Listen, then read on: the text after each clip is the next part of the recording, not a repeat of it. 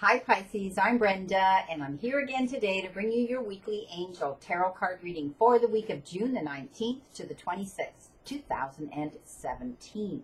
I want to thank you for your interest in my channel and for viewing, liking, and sharing these videos on YouTube with your family members and friends.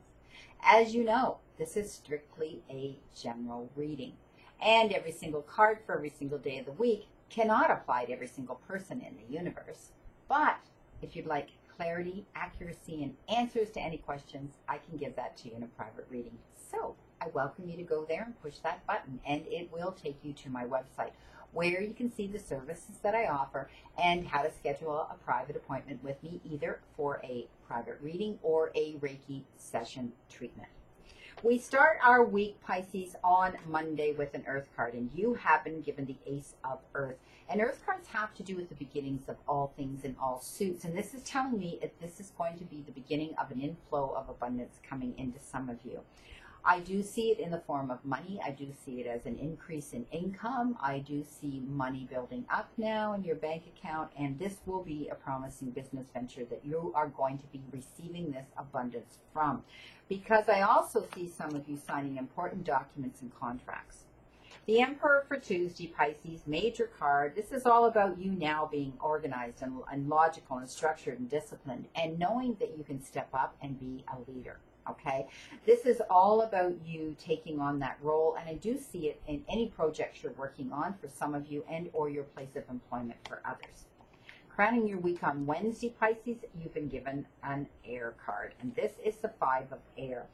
And air cards have to do with the injustice that people bring into our lives and having to make fair and just decisions and choices that are determined around these individuals. Also, I do see it has to do with people dealing with lawyers and courts, the legal system itself.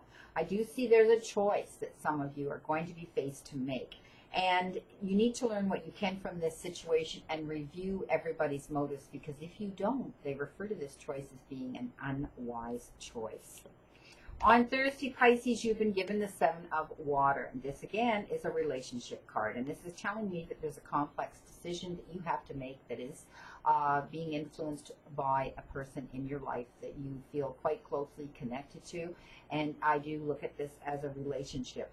You have the need to do some research. You may have some suspicions about this individual. You may be uncomfortable. There may be something that you need to find out. Do it. Stop procrastinating. Pisces, on Friday, the Queen of Fire.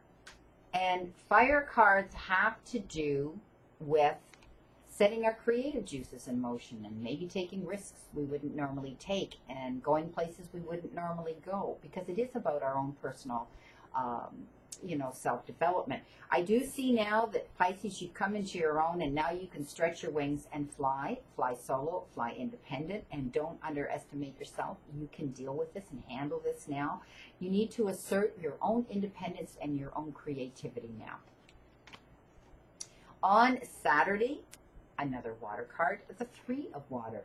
And this is telling me that there's going to be a celebration coming in, and an activity and an event. And it may be in the form of a wedding, a graduation, the birth of a baby, that type of a happy occasion.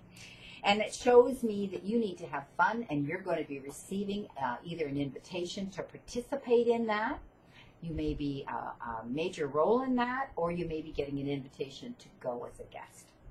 The Dreamer at the end of the week on Sunday, Pisces. And this is telling me that you're able now to take a leap of faith, because you're coming up with some creative solutions, and there's going to be some unexpected opportunities that are going to help you make your dreams manifest and come true.